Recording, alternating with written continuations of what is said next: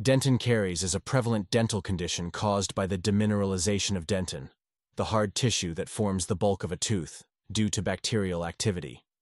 It typically begins in enamel and then progresses into the dentin if left untreated. Clinically, dentin caries often present as visible cavities or holes in the affected tooth, accompanied by symptoms such as tooth sensitivity to hot, cold, or sweet foods and drinks. Treatment of dentin caries that have not progressed to pulp typically involves the removal of the decayed tissue and restoring the tooth structure.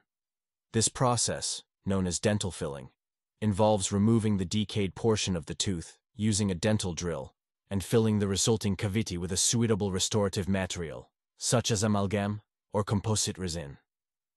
Histologically, dentin caries are characterized by the loss of minerals from the dentin and the destruction of dentinal tubules.